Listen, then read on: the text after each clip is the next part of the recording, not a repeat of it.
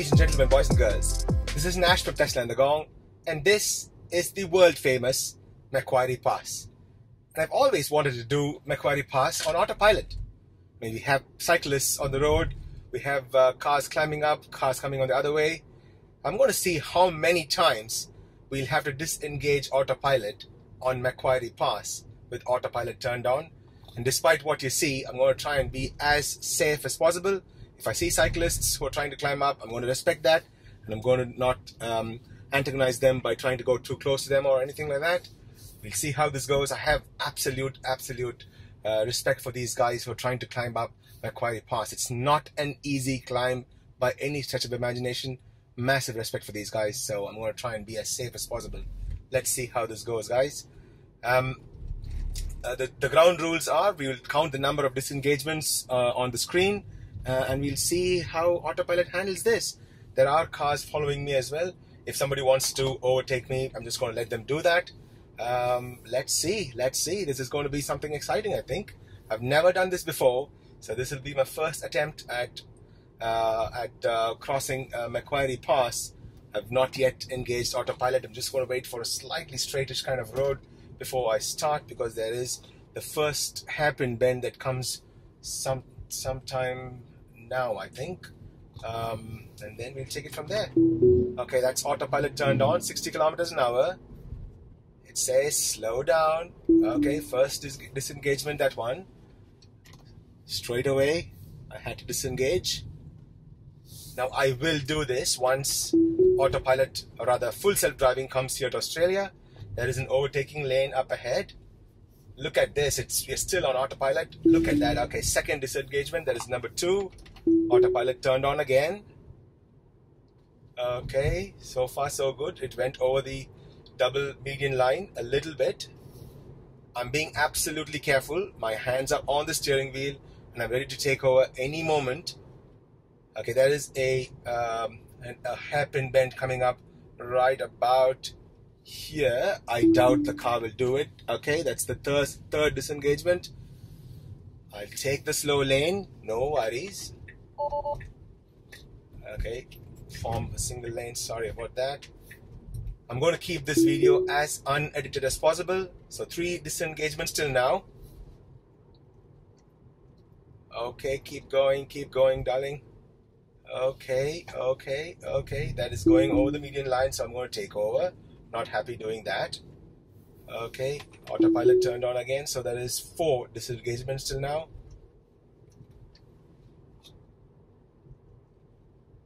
Now I'm being super duper in control. My hands are always on the steering wheel, so this is not autonomous driving. Even when FSD comes, I'll probably keep my hand on the steering wheel for a fair bit.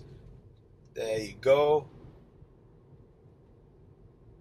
Okay, look at that come up. Look at that come up there. Look at that. I absolutely doubt the car will be able to do that. Let's see. So far so good. 4 disengagements till now. I'm being completely careful, guys. So if you are trying this, be absolutely careful. This is not an easy stretch. Look at that hairpin bend come. I love that bend all the time. I really love that particular spot. You can actually see the sandstone rocks. Oh, I had to disengage there. It went too close. Okay, no, it wouldn't turn on. Okay, that's okay. This is the one I was talking about. I'm still on TACC. So it's not autopilot, but this is traffic aware cruise control with the blue line there. You can see that there. Okay, let's turn this on again.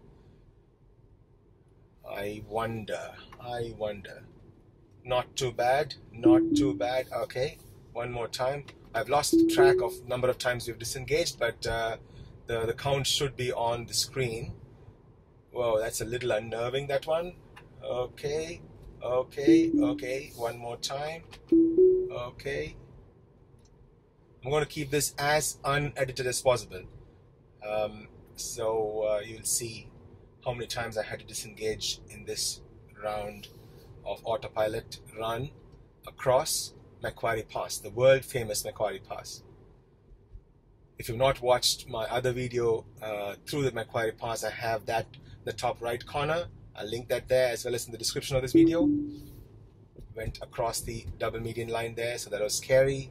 I had to disengage there. Now there is a follow car. I wonder if the follow car is making a difference. If I'm in front, it'll try to do 60 kilometers an hour. I don't think it recognizes these 35 kilometers recommendations, speed recommendations.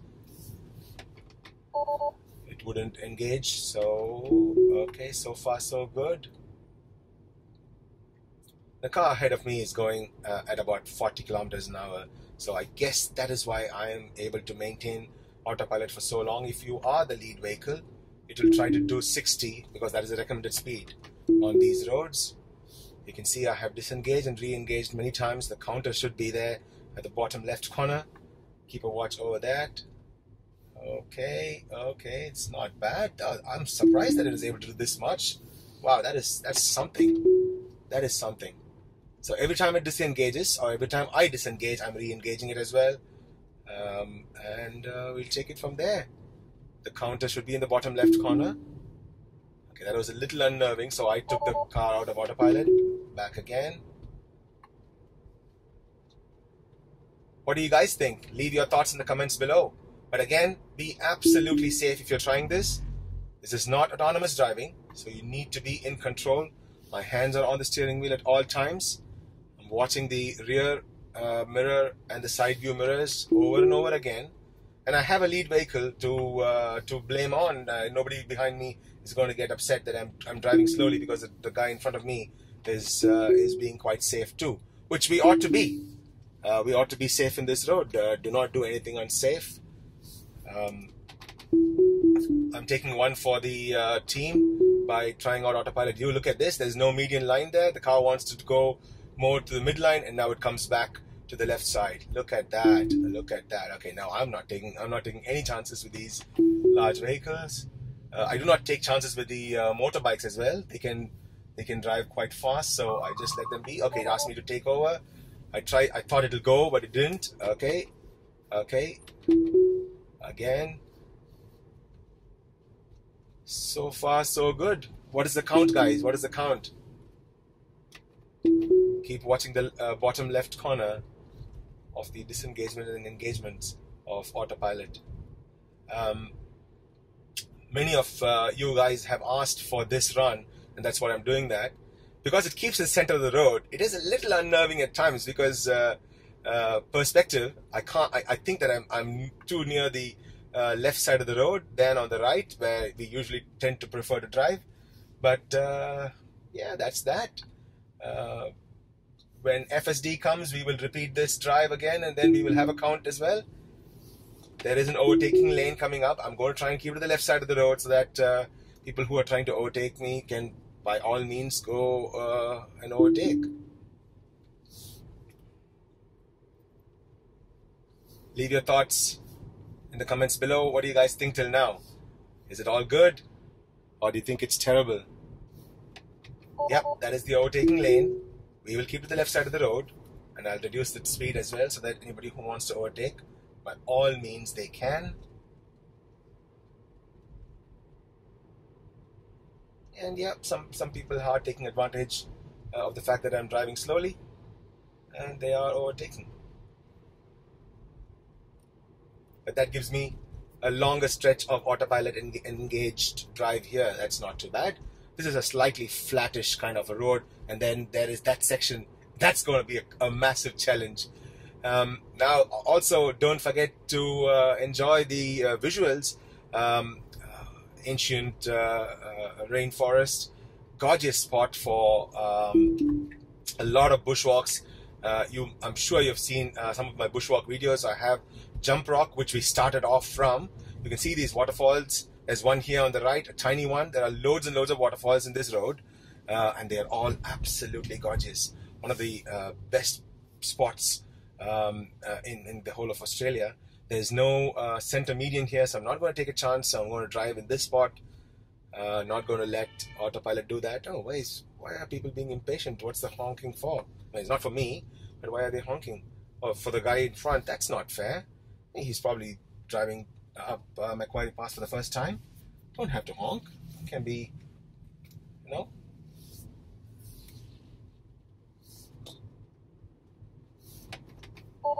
Oh, it wouldn't turn on autopilot. Okay, okay. No worries, no worries.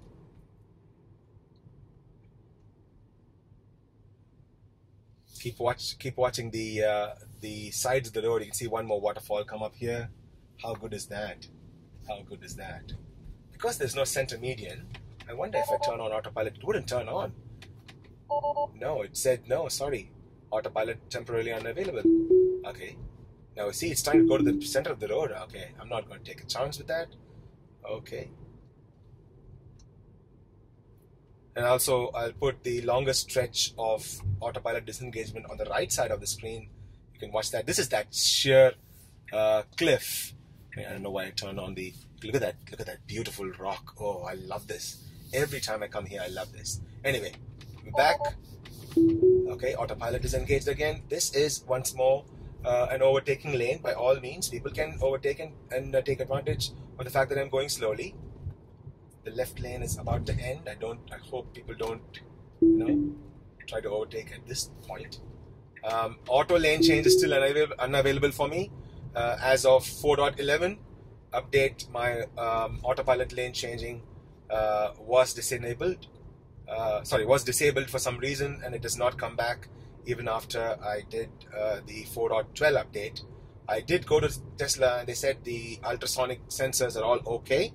So it is more to do with some firmware, and they said by the time the .13 or whatever the next update is, this should be solved. So fingers crossed on that one. I'll update you guys on that. Now the road has become an 80 km/h road, so we're okay. And this is a more straightish kind of a stretch of Macquarie Pass. How good is that? So what is the count till now? What did you think of this drive? Please leave your thoughts in the comments below. And while you're at it, a subscription to the channel will be highly appreciated. I am nearing 7,000 subscribers. It'd be nice if more people can support my work. I have loads and loads of playlists where we do these urban autopilot challenge. This is not urban, but even so, we do these autopilot challenges. I have multiple videos with those autopilot runs, so do check that out. I have DIY videos as well. Okay, the road is becoming a 60 km/h road, so I'm going to scroll wheel down and make it 60. Let's see if the car is able to take this left turn. It was able to take one very similar one in Shell Harbour in my previous 4.6 run. No, okay, it wants to disengage here. Fair enough. We'll re-engage again, and we'll keep going. As I was saying, so I have DIY videos, I have tutorials, I have loads and loads of these autopilot runs, and have some interesting interviews on my channel. So do check them out. Leave your thoughts in all of those videos. Very soon I have a giveaway coming up, so look out for that. I really love this stretch as well. I'm not sure if the camera is able to grab this. The view on the left is gorgeous, absolutely gorgeous. Look at that. How beautiful is that? I hope the camera was able to catch that. So the longest autopilot stretches are on the right side of the screen, and the number of disengagements on the left side of the screen at the bottom. So please check those. A sub to the channel will be highly appreciated.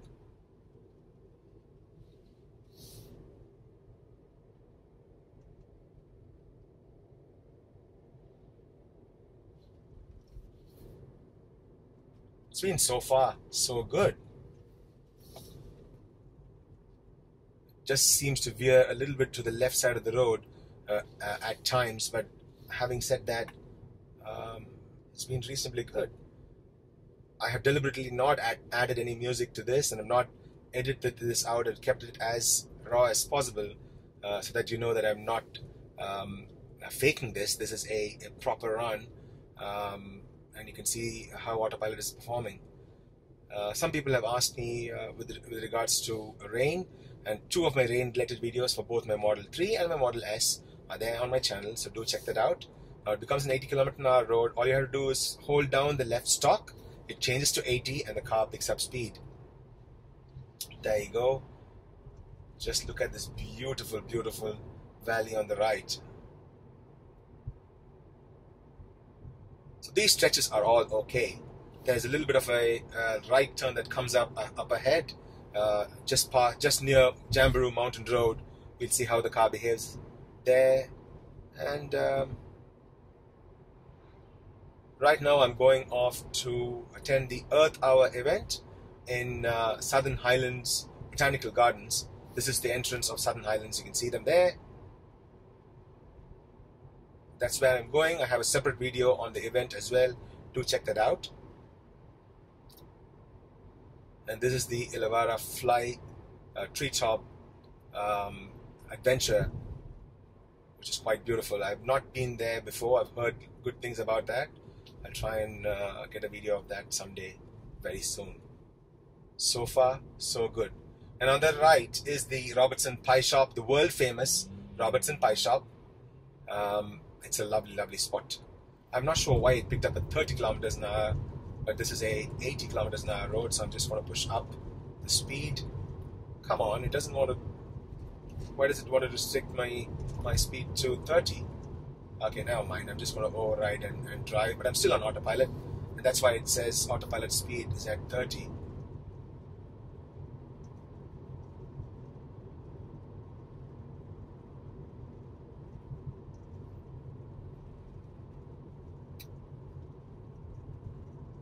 I'm just waiting for the next speed sign to come up so that I can tell the car what to do. Okay, now we're entering into the township of Robertson. It becomes a 50 kilometers an hour road, so I'll drop down to 50. But I have not disengaged autopilot for a fair while now. It's been great till now. Okay, once it recognizes 50, all I need to do is hold down the right stalk, and the car recognizes the speed and then changes to 50. There you go. I am staying within speed limits. If you have more thoughts on the Macquarie Pass drive, please leave your thoughts in the comments below. But in these long straight stretches, the car performs flawlessly, as you can see, and as you've seen in my previous runs as well. It's been a good drive till now. It's been a good drive till now. I know people get a little upset when we are at 50 kilometers an hour road, but I'm going to try and stay within speed limits here. And look at this beautiful, beautiful valley on either side. Oh, it's so gorgeous, isn't it? Robertson is one of my favorite spots. Whenever I feel a little upset or a little depressed, I come here and then one, grab a pie. Of course, food always cheers up anybody, I suppose. And not just that, the whole place is just absolutely gorgeous. I love this spot. Okay, I'll go to the left side so that if anybody wants to overtake, by all means, they can. I'll slow down as well for them to overtake. That's all good. I don't want to antagonize anyone.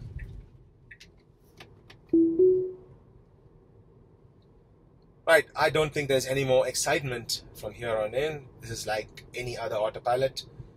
So we'll finish the video here. We'll stop the video here. What did you guys think? Did you guys enjoy the Macquarie Pass autopilot run? Many people have asked in my comments to do this Macquarie Pass autopilot run, and I finally was able to do this. Leave your thoughts in the comments below. If you like what you're seeing, click on that subscribe button and also click on the thumbs up button so that you can get notifications of my videos as soon as they come. Click on that bell icon as well for the notifications, that is. If you are in the lookout for a sexy of your own, an S3X or a Y, kindly consider using my referral code. Details are there in the description of this video. Both of us will get 1,500 kilometers of supercharger credits. And in my case, my supercharger credits are tied to my hire vehicle, which I hire via ev.com.au, ex-Canberra. Do check out those details in the description as well. Until I see you guys in another interesting video, this is Nash from Tesla and the Gong, signing off. Peace.